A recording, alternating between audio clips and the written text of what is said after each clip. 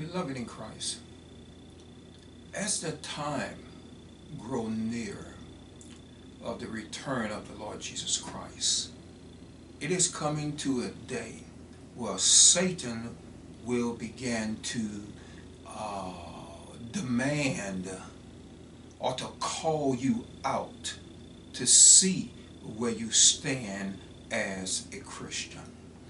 You know, it was him who called out to God to allow him to work over Job. But beloved, if we are put in positions in this life today, we have to be very mindful that it will be the voice of the devil that is calling out the loudest in these latter days.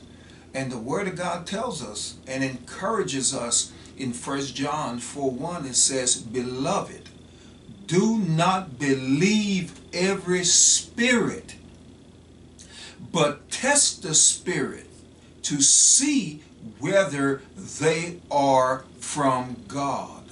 For many false prophets have gone out into the world." Beloved, there will be voices that are crying out loudly in these latter days. They will seem like they are Christian voices, but they are voices from the devil. And how do you determine that? You determine that through the actions that they are calling for. Amen? That's how you determine Satan's work. Satan's work always tries to appease to the flesh, to get you to somehow get on his side, no matter if he's a liar, a thief, condemned for damnation, he still wants you on his side. And what he does to get you there is to offer you something that he says to you God is incapable of giving you, just as he did in the Garden of Eden. He offered something to them that he said that God was holding back from them in this life. And this is where Satan attacks, is in the flesh. He wants you to want it now, to get it now. If he can get you to that point that you believe that somehow you can get more by following his calling on your life, then he has you right where he needs you. First, he shows you a deficiency in your life. He said if you had this, you would be so much better off.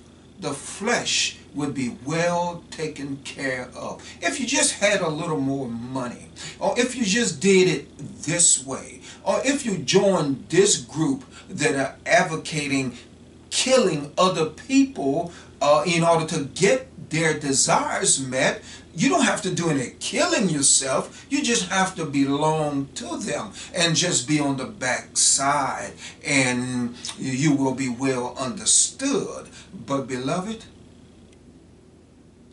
when you are not of God and you are not willing to walk with him and willing to walk with Christ, who walked to the cross and gave his life for us, beloved, then you are following the footsteps of the enemy.